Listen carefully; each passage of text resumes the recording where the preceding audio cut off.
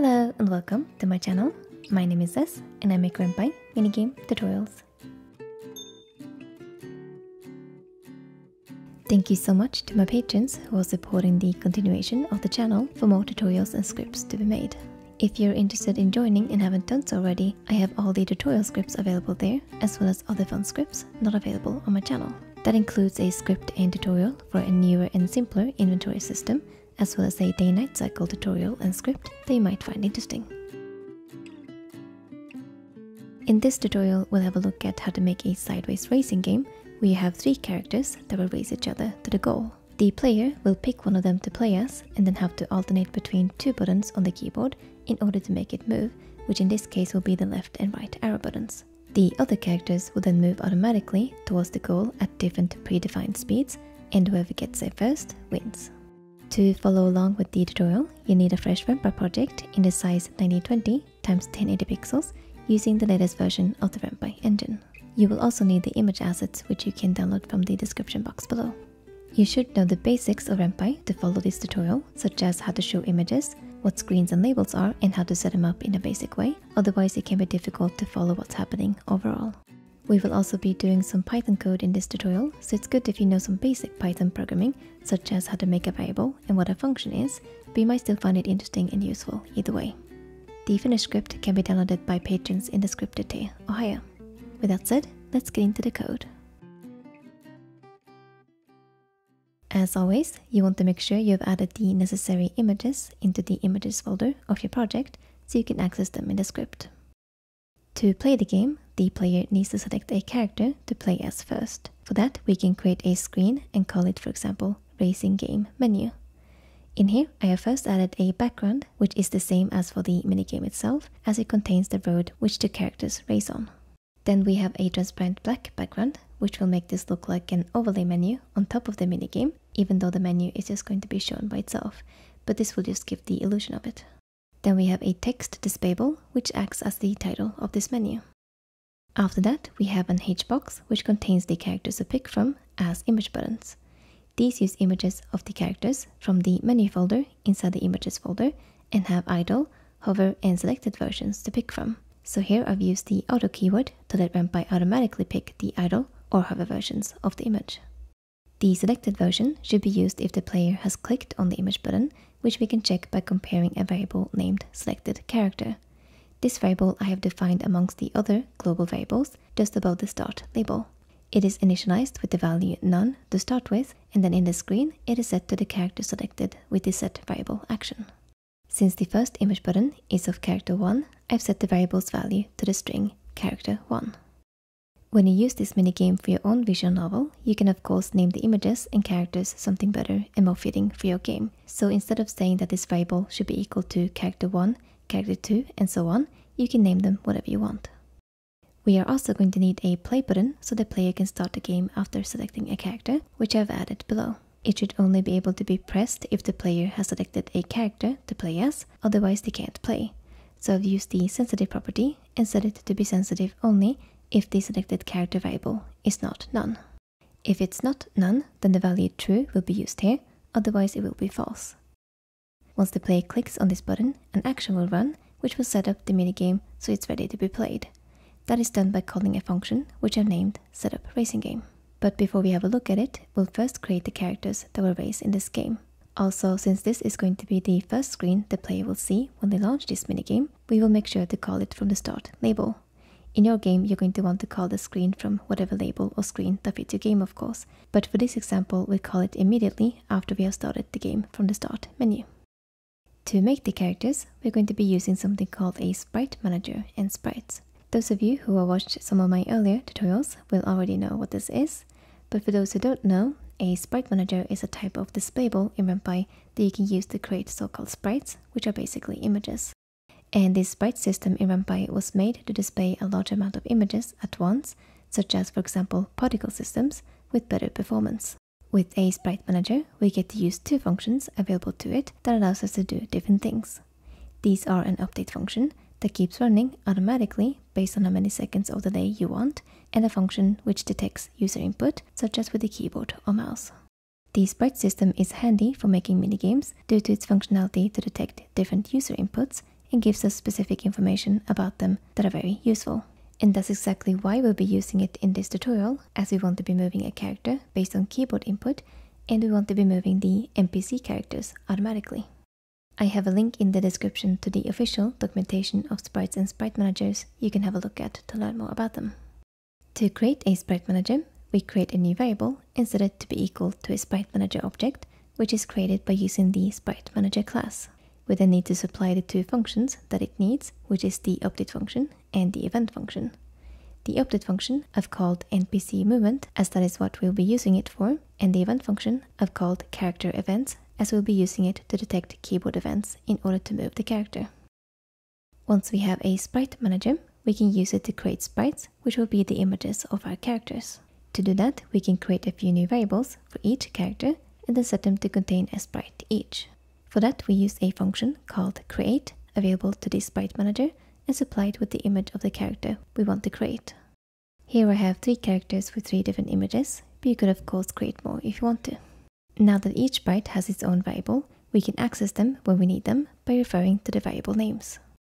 We are also going to need some global variables that are going to be useful to us inside our minigame that we can access in different parts of our script.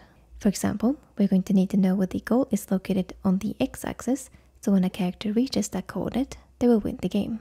In this case, I have set it to 1500, which will be around here where the goal is located in the background image. Another variable we'll use is one that keeps track of the initial x coordinate of each character, as they will all start at the same x position. In this case, I've set it to 100, which will be somewhere over here in my background image. Then when we position the characters on the screen for when the game first starts, we can refer to this variable. The player's character will move one step every time we press the left and right arrow keys in an alternating fashion. So knowing that, we need to set how many pixels a step should be. To not make the game insanely difficult to play, I've set each step to be 20 pixels large, so once the player has pressed right then left, or the other way around, the character will move 20 pixels to the right. Then when they move again, they will move another 20 pixels. You can play around with this value later on to make it more or less difficult according to your needs, but for now I recommend that you set it to the same value. Now that we have created character sprites and some of the variables we'll need, let's have a look at the setup function that sets the game up before it starts. So here we have the setup function, which is defined inside an init Python block at the top of the script. In here, we're going to position the character sprites we created earlier so they will be placed correctly once the minigame starts. We will also of course need to add the sprites to a screen before they will show, but we'll get to that later. To position the characters to their initial coordinates, we'll use the X and Y attributes available to sprite objects. These are default attributes the Ren'py uses in the background code of the engine itself to move the sprites. So to position the sprites, we simply give values to these attributes. We already have defined a starting X position for each character sprite with the variable characterStartXpos, so we can refer to it for the X coordinate. For the Y coordinate, they will be positioned differently, and here I've set character 1 to the Y coordinate of 500, character 2 to 620, and character 3 to 730. And that will make the characters have some space between them, like this. An attribute can be thought of as a variable that stores information and is only available to the object it belongs to. In this case, the X and Y attributes for the sprites stores numbers that Ren'py then looks at and does something with according to the underlying code that controls sprites in the engine. So that's just a quick explanation of it in case it helps to understand it a little better. As I mentioned before, any character that isn't picked by the player will be an NPC and should move automatically towards the goal. Instead of having each of them move at the same speed, we can make it more interesting by adding different speeds to each of them. Here I've done so by creating a new attribute that didn't already exist and name it speed.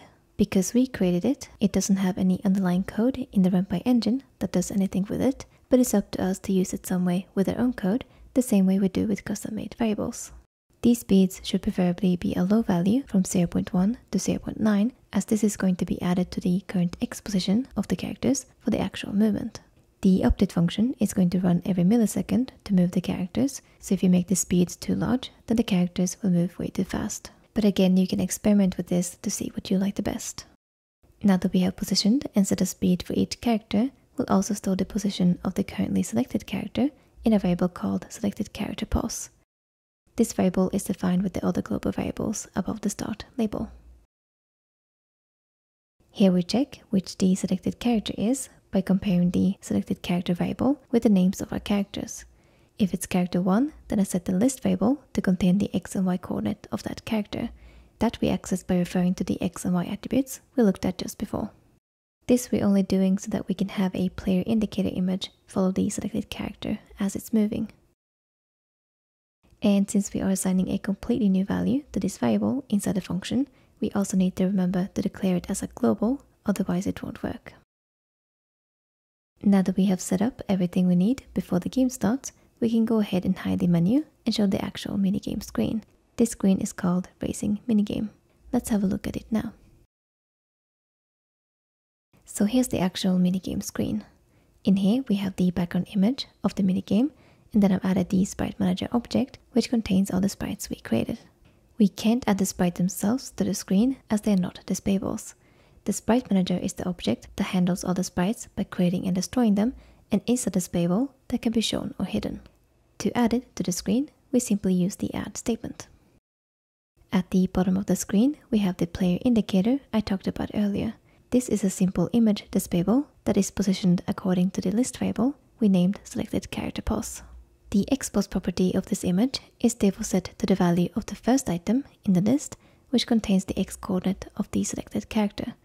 The ypos property is set to the second value, which holds the y coordinate. Because a sprite has its anchor point at the top left corner of its bounding box, the indicator will not be centered over the character with these values alone. In order to fix that, we can simply use some offset values to position it correctly. Here I've added 50 to the x coordinate and subtracted 50 from the y coordinate. This works well for the size of these characters, but if your characters will be sized differently, you want to play around with these offset values to get something that looks good. You might have noticed in the preview of this minigame that there was a countdown timer on the screen before the game started, as well as an explanation of how to play the game. The countdown timer triggers when the screen first shows, and is done by using the on statement with the value show. The action to run is then the show action, which shows the screen countdown timer that contains the actual countdown mechanics. This screen contains a frame with a black transparent background and a VBox inside with two text displayables. One of these displayables contains the actual countdown, which references a variable called countdown timer. This variable is also defined amongst the other global variables for this script, and is set to the value 3, which in this case means it will count down for 3 seconds.